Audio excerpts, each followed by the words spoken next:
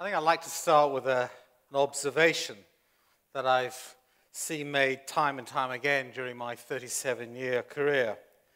It is this, and that is that experts are terribly bad at predicting the future. I'm sure it was her usual Iron Lady self, Lady Margaret Thatcher, when she predicted 1969. No woman in my time will be Prime Minister. And who could doubt Ken Oslin when he said 8 years later, there is no reason for any individual to have a computer in their house. After all, he was the inventor of the mini computer. From social to technology change, we've always seen and underestimate the speed of development. But as a businessman and a banker, I think the most dramatic revolution is now evolving. And the West, I would argue, has miscalculated the rapid rise of the world's emerging markets. When you are the group CEO of the world's largest international bank, it is my duty not just to read reports, but to visit our operations in 85 different countries. And I would say that I spend about 4 months of the year on the road. I visited around 40 countries this year on 6 continents. And I've become more and more certain the world's economy is changing faster than ever and far quicker than people understand. In May this year, I was in Venice. And I thought to myself, when I gave a speech there, and my wife, who doesn't travel with me very often, and convinced me that I should spend at least an hour looking at Venice, and she took me around these beautiful canals, I thought to myself, wasn't Venice the center of the world's Venetian bankers in the 16th century? And today it's just a water attraction. Today's world economic gravity is unmistakably shifting again, and this time it's moving east and south. The financial crisis has only accelerated things, and the G20 has come of age. Could what has happened to Venice, could it happen to other financial centers around the world in the coming years?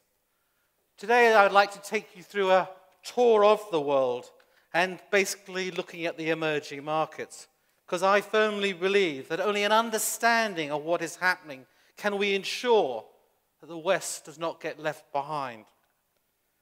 As HSBC's first group chief executive to be based in Hong Kong for 17 years, it seems right that I should start in Asia.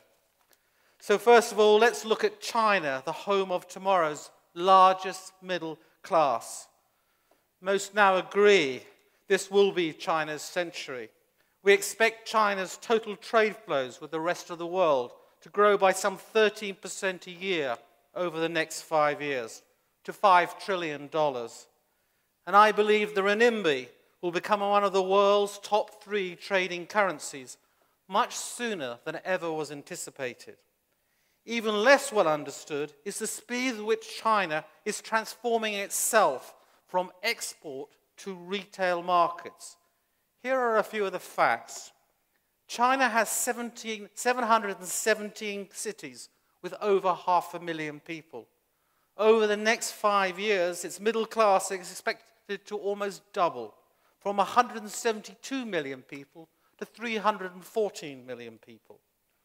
Already, consumer behavior is changing. The Chinese bought more cars than the Americans in 2009. And in the first half of this year, BMW sold more cars in China than it did in the UK. It goes without saying that many Western businessmen are putting China at the heart of their strategy. But I'm not sure they are moving deep enough and fast enough beyond the gateways of Beijing and Shanghai. China's wealth is becoming increasingly diverse and dispersed. One of the things I noticed on my return to Hong Kong is the blue sky. That doesn't come from the lifting of smog in Hong Kong, but in the movement of factories out of the southern region into the hinterland, to the interland. And the production and the infrastructure and the development is moving across all of China. Within the financial sector, things are changing. Shenzhen is a city of more than 10 million. is now ranked as one of the 15 global financial centers in terms of competitiveness. Yet few in the West had even heard of it a few years ago. For as long as I've been with HSBC, it's been the leading international bank in China. We are steadily increasing our presence across the country as fast as regulations allow. We have outlets in 25 cities and over 102 branches. And for any company building out its way in China, it's vital to reach the Chinese consumers and the businesses of tomorrow. They're growing all the time. I'd now like to touch on India, one of tomorrow's biggest sources of human capital. Over the medium term, I think India is going to deliver even faster growth than China. Sure, you can see in the press this morning and last week, India has its problems with the Asian Games, but its fundamentals are also very strong. India is committed to improving its infrastructure. Earlier this year, I had the opportunity to meet the finance minister, and he has called on a doubling of infrastructure spending to 1 trillion for the year 2017.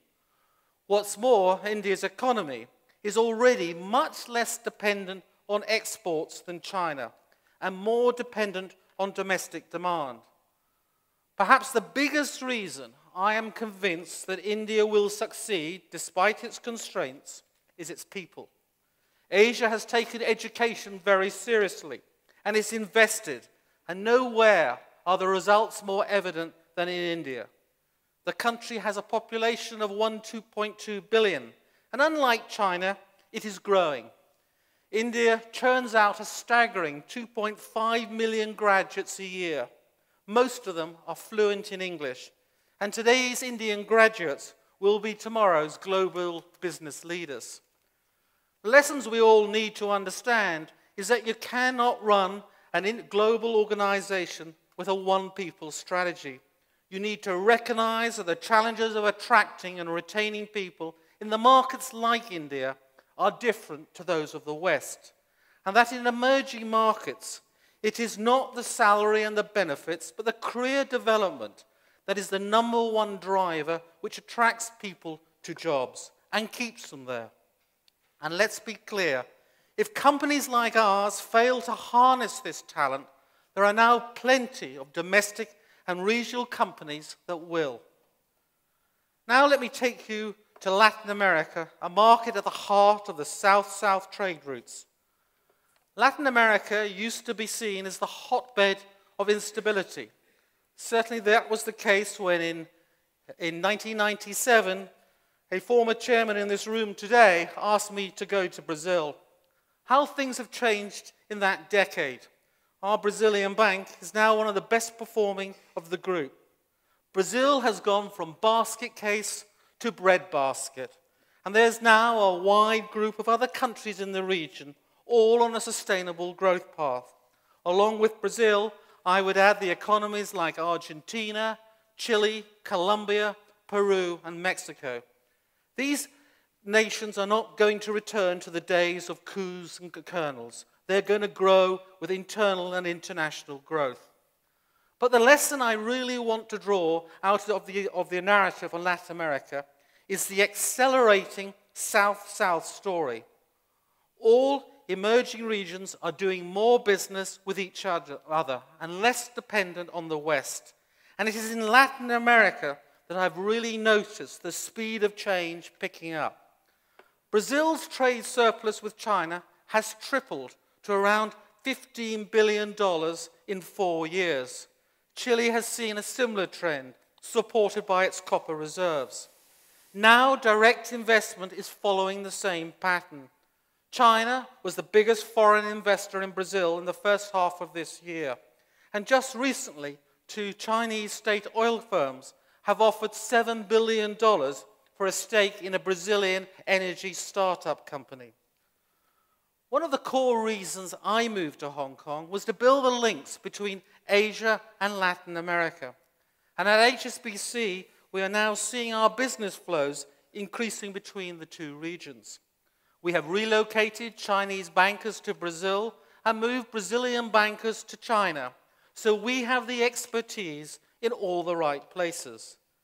At HSBC, we know that tomorrow's winners will be those who start to follow the South-South routes today. Continuing on this world tour, I'm moving now on to Turkey, tomorrow's bridge between Europe and the Middle East. Let me say a few words about the Middle East first. HSBC has been working in the region for more than a century, so we know the region better than most. It's also where I started my career in the early 70s. With all the attention the BRIC countries have been getting lately, I think the Middle East has been overlooked. But I believe all the ingredients and elements for success are still there. A growing population, an improving workforce, an international outlook, and of course, massive hydrocarbon reserves. And recovery is now underway in the Emirates. In fact, in a sign of confidence, Dubai has successfully gone back to the international markets last week to raise fresh funds. So all the evidence suggests that the Middle East will play an increasing role in the global economy. And I believe that deepening our ties with Turkey will be our key to unlocking the Middle East's potential. Turkey is a market which has been very successful for HSBC recently. And every time I visited, I'm struck by the country's growing influence across the wider region. In fact, I believe that Turkey has the potential to revolutionize Europe's relationship with the Middle East. And candidly, I'm perplexed by those who see Turkey as a threat to the European Union. With Turkey as a member, the EU would only be stronger. And now more than ever, the EU cannot afford to pull up the drawbridge. Take the UK, for example. Almost half of our exports still end up in the rest of Europe. But with anemic growth there, where is the demand going to come from in the future?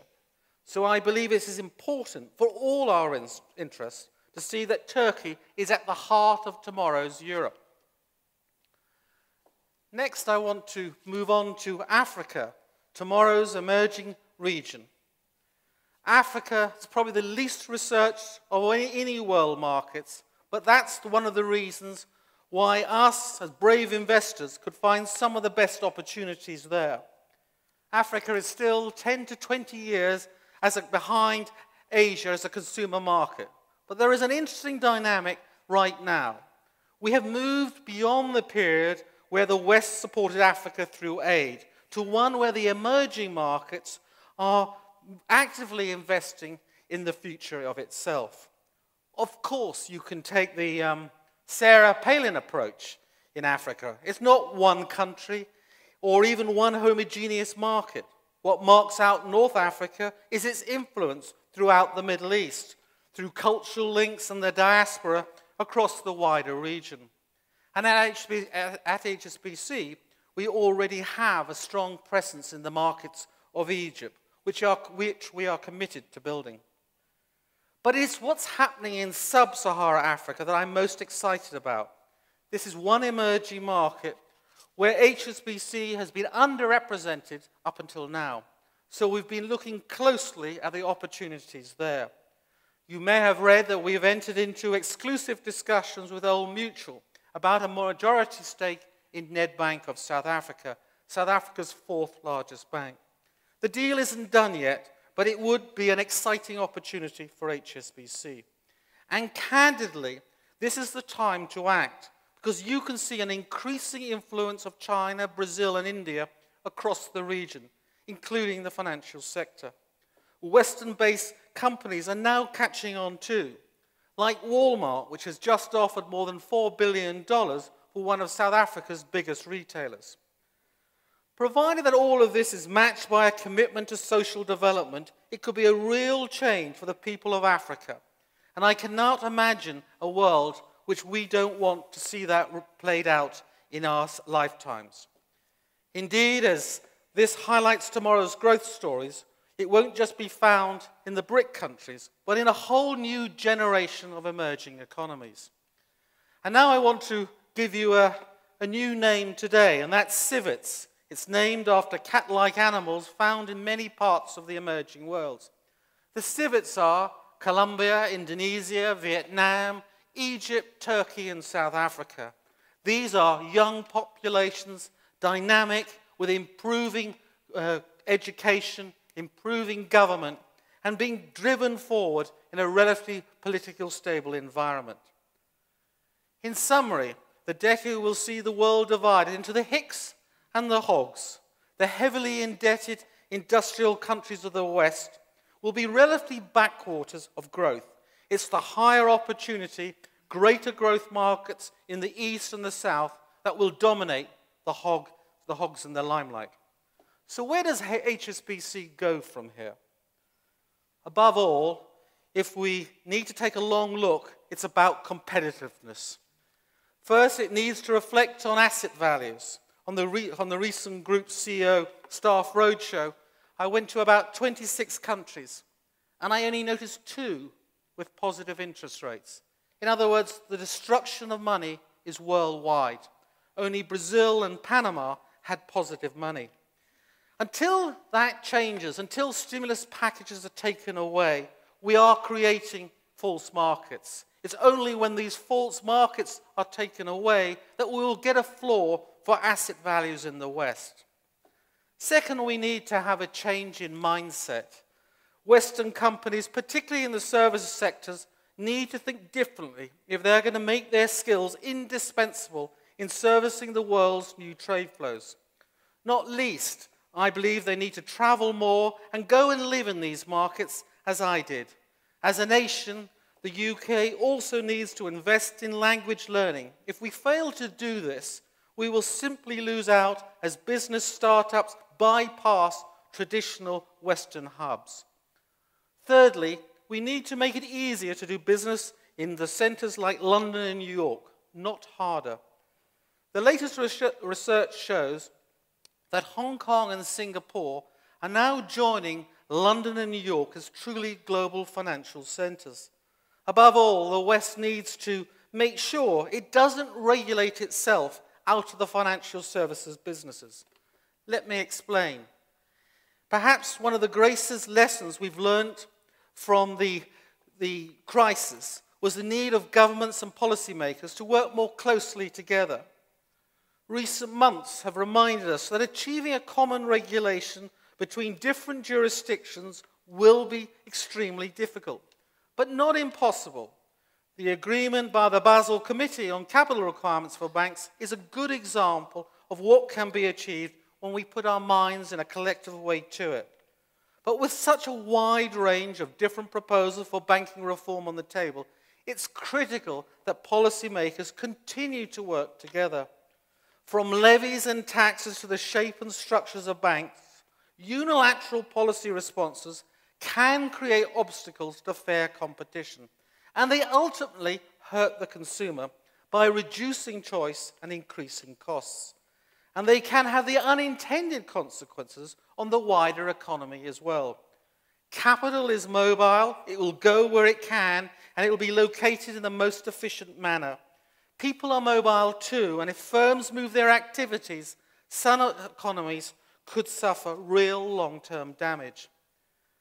Take the debate on the size and structure of banks. It's a very important one, and I'm sure we will all recognize but the public and the political pressures surrounding this discussion in some parts of the West. But we need to make sure our policy decisions are based on empirical evidence and not simply on emotion. There was no common denominator of size or shape among the banks which failed in the West. Many were relatively small, and the casualties were widespread. In the UK, the first run on a bank in 100 years happened at Northern Rock, a small lender with a simple business model built around residential mortgage businesses. If any economy ends up with a financial center where banks all look the same, then a crisis could more easily take out every institution in the marketplace. We could end up with more individual failings, not less. And all of this would have a disastrous impact on the economy. The financial system benefits from banks that are big enough to cope, diverse business models can enhance return for shareholders. They can mitigate systemic risk, and as a result, I believe they aid financial stability. I believe HSBC's results throughout this crisis prove that we remain a profitable and diverse group who never needed to take any money from any taxpayer anywhere in the world. So what matters is not size but risk. Our focus must be on making bankers safer, not smaller. Issues of bank structure are not best tackled by trying to legislate which banks can and which banks cannot be kept, but through capital requirements and enhanced supervision. In concluding, I'd like to say a few words about the UK. I am certain the City of London can continue to bring huge value to the process of economic development, not least in the emerging markets.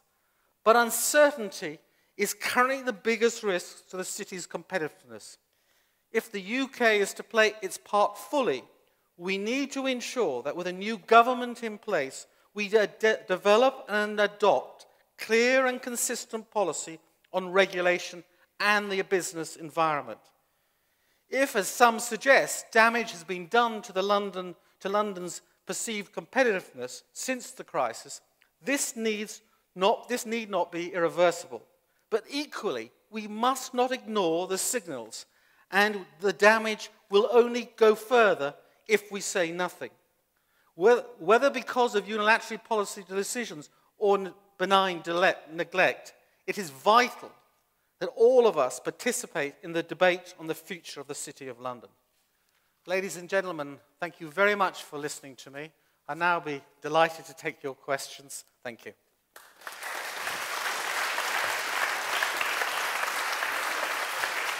Great.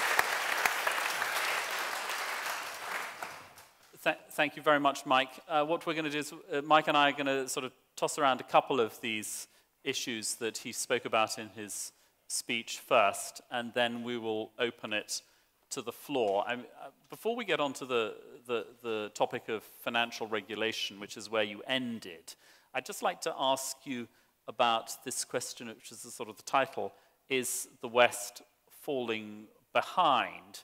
I mean, there's at least another way of looking at what's happening and saying that actually what's happening is that the East and the South are catching up, and it's almost inevitable that as more capital gets invested in places like China and India and Brazil, etc., that they will catch up as their people get better and better educated. It's not as though we can sort of take an old-style colonialist approach and keep them down. I mean, isn't it almost inevitable that they're catching up? Isn't that a better way of looking at things? Well, I think the first thing to say is China 100 years ago was the largest economy in the world. So catching up or retaining it or returning to the position it had before is a mute debate. Obviously, the emerging markets, by their very nature, are volatile, and I would be the first to say that this is not going to be an upward growth without some disturbance. However, I do believe the approach that the emerging markets are taking to their growth in their own countries, be it by education, be it by free markets, be it by high savings rates, they're going to be at an advantage to the Western world. Education, by everybody's assessment, is deteriorating in the West. Savings are at a very low rate. Entrepreneurial approach is not always encouraged. Taxation is rising rather than reducing. So if you take your debate, and I'm not denying it, Hugo, yes, the West is above, but the emerging markets are moving very fast. And I think if I'd sat here a decade ago and said to you that China would be the second largest economy in the world, you would have said impossible. What I think we're missing here is the speed of change. It is irreversible, and for the West to participate in the change, it needs to be part of the change. And I think rather than looking down on the emerging markets, I think you've got to look with the emerging markets. How is Great Britain, for example, going to play its role in that $1 trillion of infrastructure in India? Where are the great scientists? Where are the great engineers? Where are they going to be from the West participating in the growth of India and other parts? So, yes, you can say the West is on top, but so did Venice say that Yes, yes, yes. I mean, and the point I was really making is it's almost inevitable that they will catch up, and it's a question of whether, I suppose, whether we can do things to keep moving ahead ourselves. I mean, it's not just a relative game, but and I think I take your points that, I mean, education, savings, taxation, these are all big things, and the problem, of course, is when you have got so many legacy policies. I mean, it's very, very difficult to change. And because there are always losers. I mean, you say we've got too high taxation. And I think probably a lot of people would agree that we do have too high taxation. But if you're, at the same time, you've got a high deficit and high debt levels, what are you going to do about it? And one of the things, of course, you can do is you can start cutting the public spending and welfare payments, and there is quite a lot of a move to do that. But then the problem is that you have the more vulnerable people in society. I mean, actually the people who are at the top of society in the West are still doing pretty well, but it's, as you've seen, in not only here, but in continental Europe and in America in particular, I mean, actually, it's the people at the bottom of society who really haven't moved forward at all in the last decade in terms of their economic position. Well, first, I'm not talking about the UK, I'm talking about the West, so just to be clear when the remarks are made. And I think you've got a very good point. I was in Washington recently talking to a first-time congressman who was actually elected to West Virginia, normally a very Republican state. And he was telling me about a constituent of his who earned, at the height of his earning capacity, $40 an hour. He had lost his job twice, he retrained, and he was now earning $9 an hour. Let's put that in perspective before tax. This is America. This is what the subprime market is all about in America. And of course, that difference between the $40 an hour and the $9 an hour had been bridged by subprime borrowings. Today, there are no subprime borrowings, so he's had to adjust his lifestyle. And I would say going through America at the moment is a very significant change. It's not all negative. Chrysler are hiring workers at $11 an hour.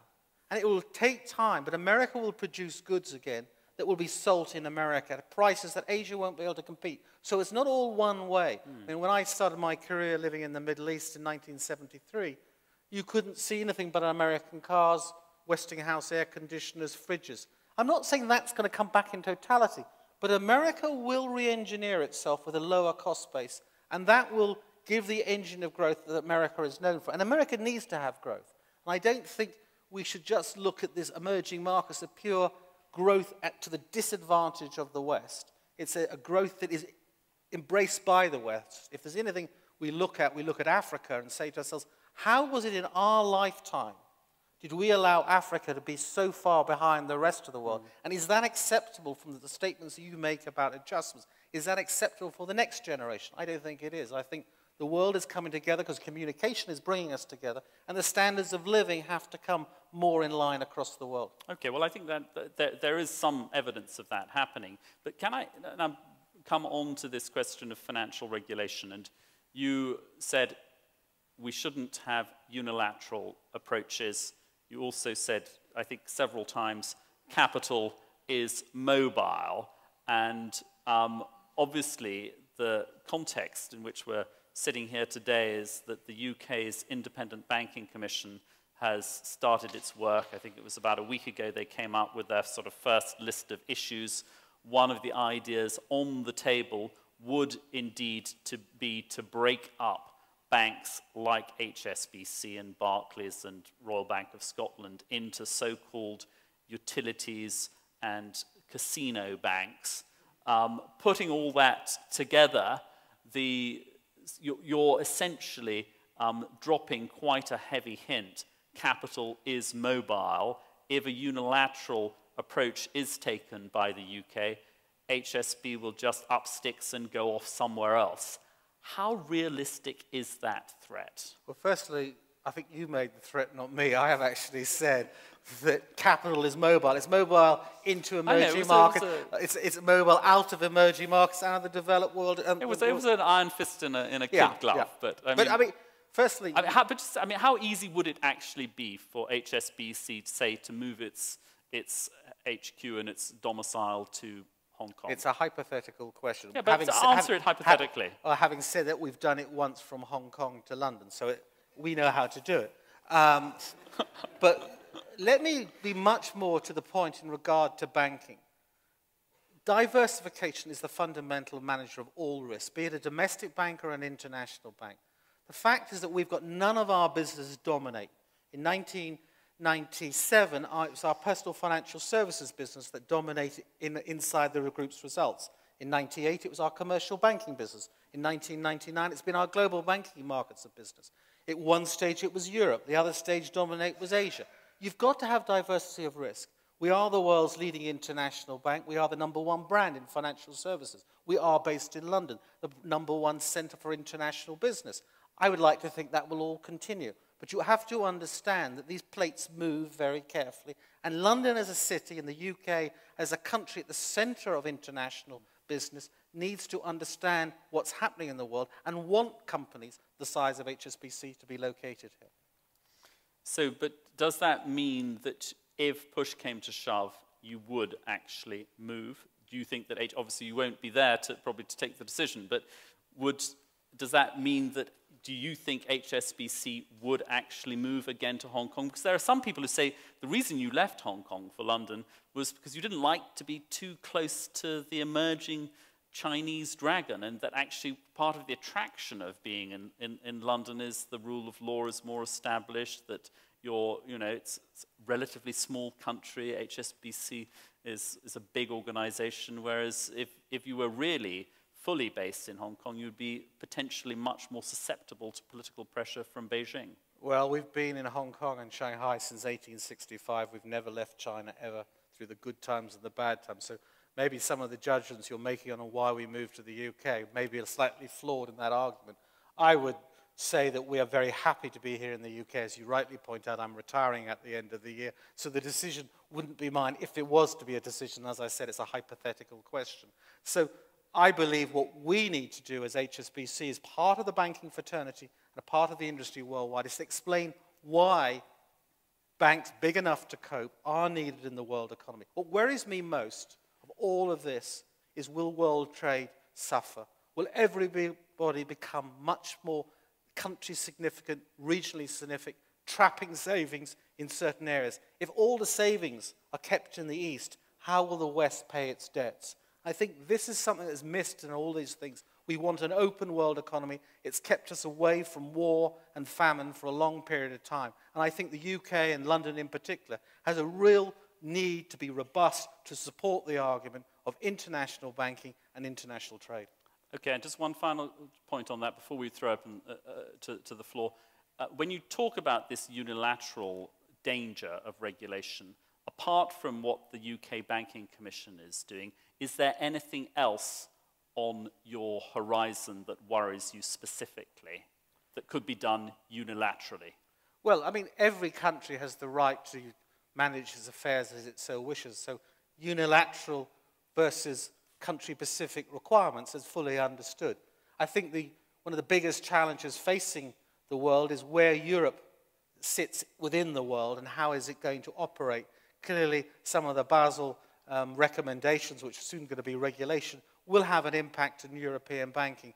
And it's not a good impact if it's going to contract European banking just at a time when Europe needs support to grow out of the issues it's got from overspending in the past decade or so.